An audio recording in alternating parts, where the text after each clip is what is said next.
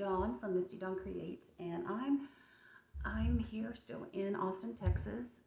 It's been a long time since I have filmed a yarn video or a crochet video, so that's what I'm doing at the moment.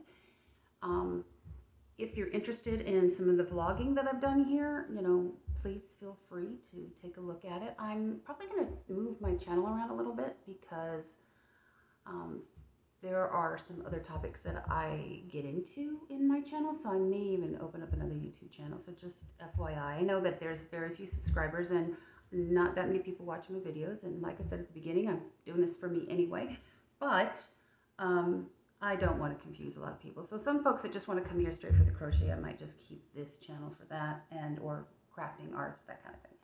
Anyhow, I was designing my own crochet cardigan, and that's what I was planning on doing while I was here. And then other things kind of got into the way of that, but I picked things back up yesterday, right when I'm going home, right? Tomorrow I leave, today's Friday. Tomorrow's the 21st, so Saturday, so I'll be leaving tomorrow morning. And I cannot wait to get back home to see my granddaughter. I miss her terribly and really miss my doggies. So I'm excited. One of the things that, so I want to talk about the crochet pattern just a little bit, how I, show you what it looks like, but I want to talk a little bit about the yarn that I brought and the yarn that I'm using. So this is Lionbrand Nuboo, okay? And as you can see right on here, it's 100% lyocell. Now, at a different time and place, I will probably go into a lot of depth about what is lyocell, why it works for me, and a variety of things. But today I'm just going to narrowly focus on exactly what this yarn looks like, how it's reacting, and what I think about it, and then show you my cardi that I've started. I finished one ball. I only brought 3 days with me, so more than likely I will have the other 2 balls here finished within the next few hours. So I don't know what I'll be working on when in the plane and on the way home, but I run about, well, let me just go over the yarn here and read off the yarn label, okay? Because this is salmon, and I will say that it's a beautiful, true corally salmon color. It's interesting yarn because depending on how the light hits it, it looks darker or lighter. It's a shiny yarn. It's a smooth, silky kind of, smooth and silky yarn. It's made with a lot of little tiny threads. This is considered a number 4, which when I show it to you, you'll kind of be surprised about it, and I was too, because true blue, if you're familiar with true blue, which is, bamboo and a little cotton, it's thinner, but they kind of act a lot like each other. So here is the 4 medium weight. So for those that are outside the United States, because we do everything by 1, 2, 3, 4, whatever but this is an Aran weight,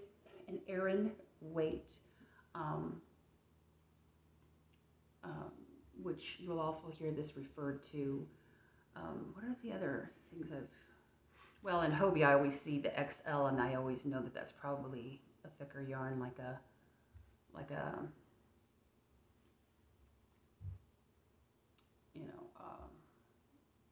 number 4, or even chunky. But here in the United States, 4 is, pretty standard with what I see a lot of crocheters use. I like thinner yarns. This doesn't play as a 4 so much for me, but they suggest a 5.5 millimeter crochet hook. I'm using a 5. I'm surprised by the 5.5. I guess if you were doing a lacy poncho, shawl or something, you wanted more drape. This tends to be a heavier yarn, or it is a heavier yarn. It's not light like an acrylic, but it is also, so even though it's a heavier fiber, it is not warm. So, you got to think about that. Just because something's heavy doesn't mean that it's warm. This has got a cooling effect to it, which you hear a lot about bamboo in particular being cooling. So yeah, this is a 3-ounce ball, excuse me, about 85 grams here. I think So that 5.5 crochet hook with 4.3 millimeter knitting needles is what they suggested. I'm just starting to knit, so I haven't knitted anything with this, and I won't, because this is a very splitty yarn. And you know, I would tell you that a lot of times bamboo tends to be splitty, but I have run into some that aren't as splitty and that are easier to work with. Got a little bit of a tooth, maybe is the best way to describe it. I think one thing that's nice is you can work on probably any kind of crochet hook, you know, wood, plastic, aluminum. I work on crochet. I work with clover crochet hooks. There are more hooks, and you'll have to forgive this one, my puppy at the end of this one. These are expensive, puppy. I have to keep all of my hooks up in a way, and it's difficult because, you know, my crochet hooks are everywhere. This is a 3.75. It's not the one I'm using. I've got the one I'm using in the other room, but I'm using a 5, number 5. I'm glad I am. I think this worked out well. I did use this, however, for setting up my foundation row after my ribbing, because I needed to get into those stitches a little bit cleaner, and because this is a splitty yarn, it just needed to happen. How many yards and meters? Let me look here. I think it was 172, 150. Okay, sorry, I'm bad. Didn't even remember that at all.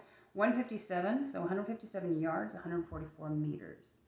This was made in China, which surprised me, and we'll talk about that when we talk about lyocell bamboo and all that other stuff, but you can see that it's made in other places. Turkey, I've seen good yarn from Turkey that's made out of bamboo. There's quite a few colors, not lots, but there is a decent palette that you can choose from. Nothing like if you were to go to Hobie, for instance. Hobie has a lot of good bamboo and a lot more expensive. This is going to run you, you know, about almost $5 a ball, about that. So it still is a pricier yarn, but the washing instructions on here is wash gentle and lay flat. Doesn't really tell me the temperature here, but I can tell you that be cautious with how you wash this. I wear a lot of bamboo clothing because I have very sensitive skin, which is the main reason I go for bamboo, and can tell you need to take very good care of that fabric. It has a tendency to peel on you if you wash it in a lot of hot water and drying it all the time. Some of the early bamboo that I bought, and then we'll also shrink. Some of the early bamboo clothing that I've acquired, you know, just lost its softness, and it kind of would leave little thingies.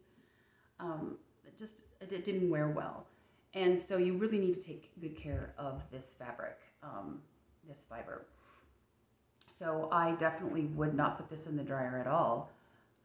If you wash it and stick it in the washing machine, definitely put it on gentle.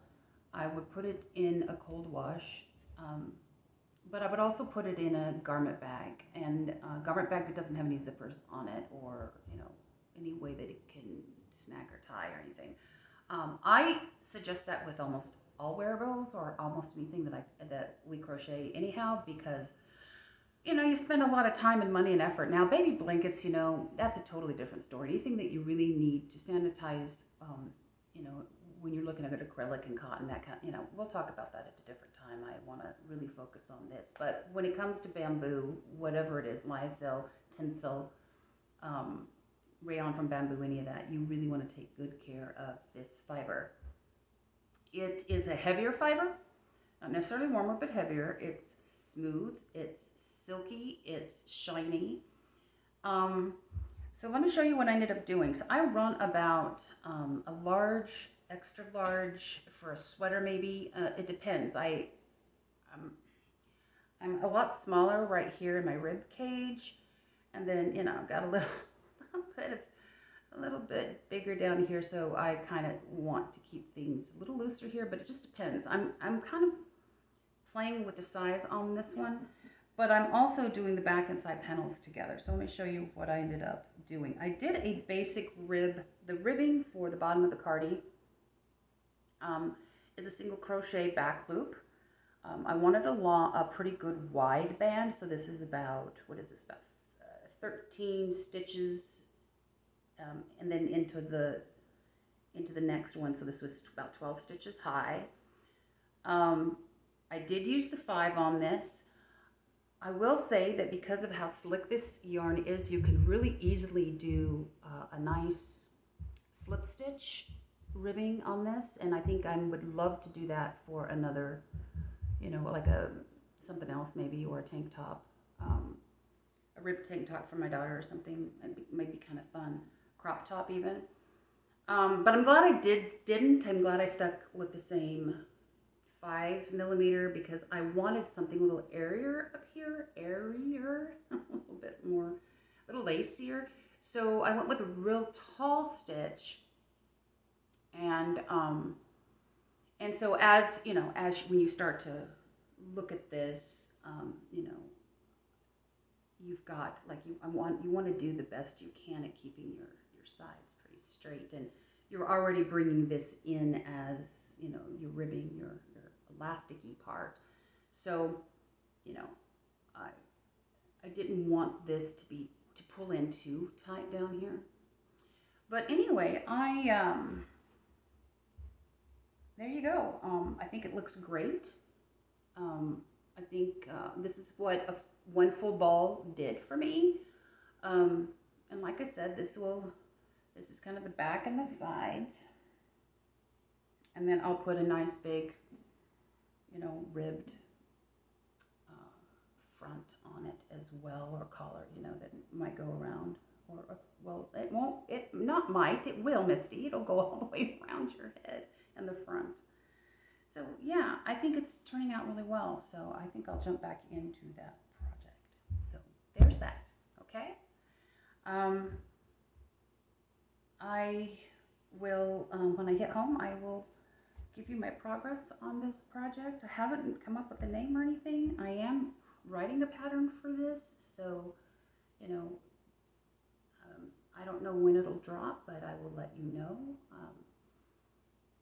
And I haven't really, because I haven't figured out really whether I want drop sleeves, or, you know, I haven't quite, or if I'm sewing them on, or if I'm going to do this all kind of in one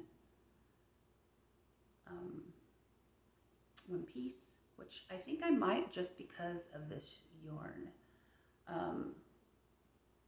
However, so then the only other thing I guess to tell you is as happy as I am with this, this is very splitty, and it can be, you know, heck on wheels for you. So it's definitely not anything I would pick up as a beginner or suggest a beginner do. A lot of the reviews on it, people will tell you how splitty it is, and True Blue being the same way. So, you know, just keep in mind about that. I mean, it really, really splits. And so you have to kind of get in a rhythm in the way that you are using it. And because it's a little heavy as well, it's much heavier than a, you know, acrylic or even a wool or anything else.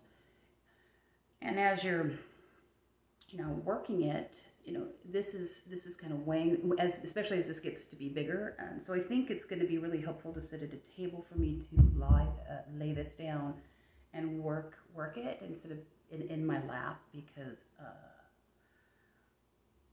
you know, I just think that's going to be an easier way. So I'm just going to try to give you all the tips and tricks that I can think of working with this type of yarn, and it's going to be ongoing, because you know, spring and summer are coming up, and I plan on living in this yarn, a lot of this yarn. So there you go. Okay. You also, by the way, can find a lot of blends with this. So if you need something with a little bit that's a little lighter, or something that'll lighten it up or change the sheen to it, you can find a lot of bamboo cotton. And I've got my favorites that are out there too. And I'm right now kind of in the middle of trying this Feza yarn. That's what I'm playing with. I'm making some lace, and so I think actually I might get back to that as well. But I will put a totally different, I think I might work on this a couple more rounds of that, and then do a video on this particular pattern and yarn. And then when I get home, I can talk about the progress of them a little bit, okay? Well, anyway, I hope that helps. Lionbrand Nuboo, Lionbrand Nuboo, 100% lyocell.